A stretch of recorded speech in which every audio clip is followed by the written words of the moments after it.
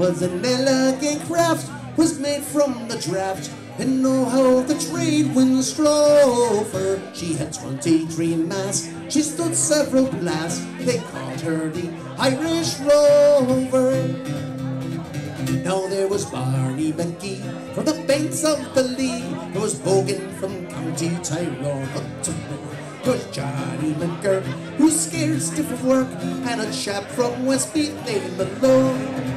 There was Slugger O'Toole, his drunk as a rule, and Fighting Bill Tracy from Dover, and your man Mick McCann from the banks of the Bann, the skipper of the Irish Rover. We had 1 million bags of the best Sligo lags, we had 2 million barrels of bone. We had 3 million hides of old Nanny Gold's tides, we had 4 an elegant craft, was made from the draft, and know how the trade winds drove her. She had 23 masts, she stood several blasts, they called her the Irish Rover. Now there was Barney McGee from the banks of the Lee, there was Bogan from County Tyrone up to Moore. There was Johnny McGurk, who's scared stiff of work, and a chap from Westmeath named Malone. There was Slugger O'Toole, his drunk as a rule, and Fighting Bill Tracy from Dover, and your man Mick McCann from the banks of the Bann, the skipper of the Irish Rover.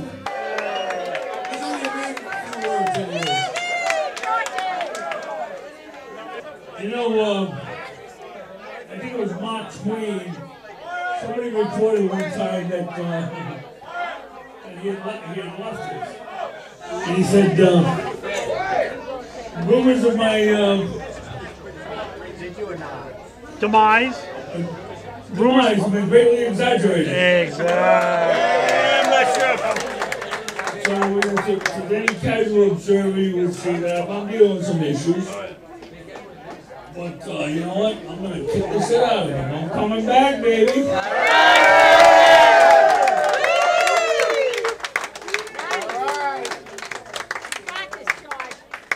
Hey, where is my bride, anyways? Oh,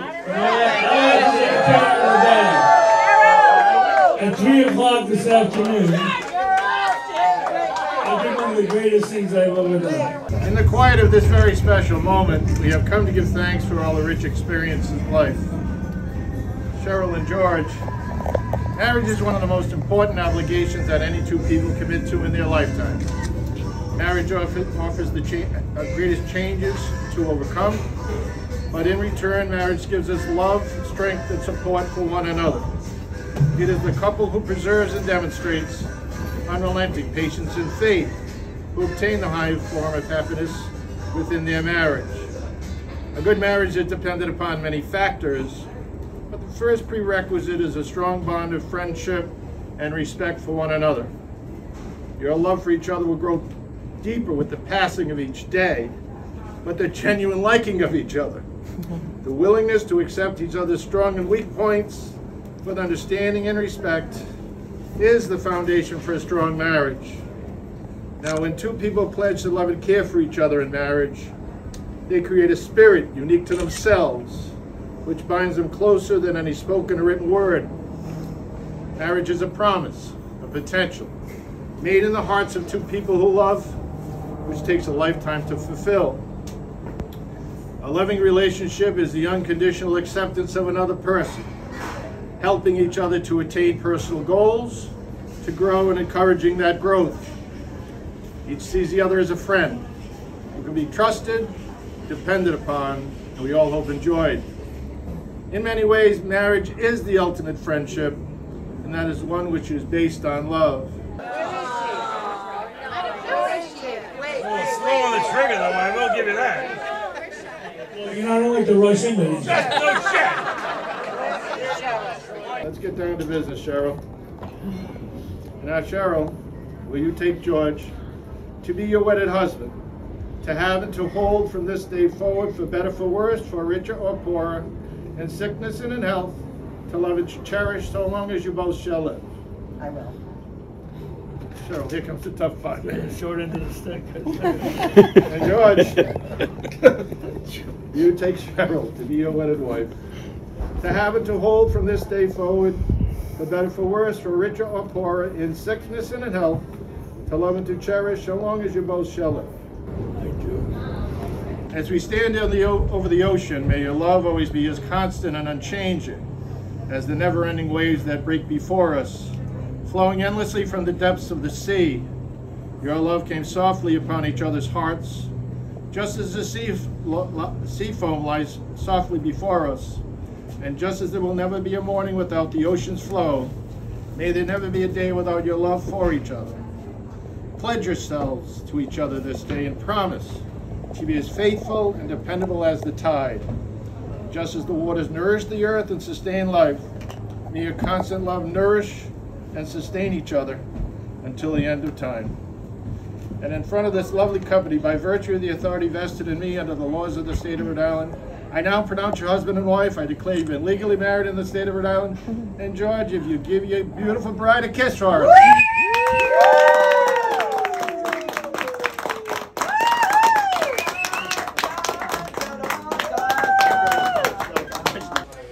I love you so much, honey. Sarah and I got married today at 3 o'clock this afternoon at the Break Hotel. Very small, with Cheryl's children and my brother and the Durkins, Jimmy and Becky. And, we had it upstairs, and it was, I can't forget the Kelleher's. Perfect, John. Perfect. And we, it was great. The show says, wind it up. I want to thank everybody for coming out today for my birthday. And, I said, as long as I was out, we're going to kill 2 birds with 1 stone, right? She liked to kill this bird a few times. You're the bird. So, honey, thank you very much for making me the happiest man in the whole wide world.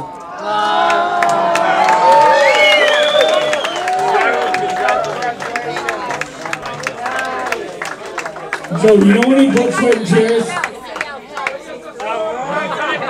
Let's sing along. Had love before. He thinks he But can. mad and cold. He thinks if he knows the words, he can sing. But I said, child, just once more, I chose you for the one. Loving you is so much fun. You always showed me that. Loving you is really time. You made me so very happy. He's done this for 50 years. You made me so He's done this for 50 years. very happy. I'm so glad you came into my life. Thank you, baby. All right, that's the Reader's Digest version. Thank you, Cheryl.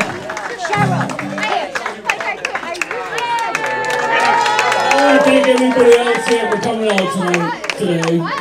It meant a lot to me. And, I'm a very lucky man. And I don't think I could have a better collection of friends and family. It's just,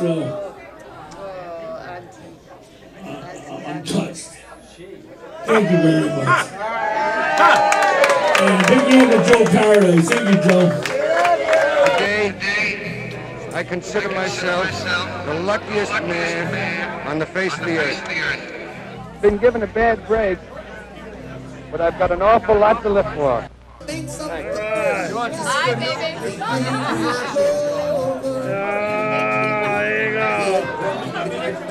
All right. Did the old guard ever think George will get married? I can't believe he did it! I got married. Sorry, he married the wrong brother. Sophie. There you go. Okay. All right. A toast to my big brother George, the richest man in town.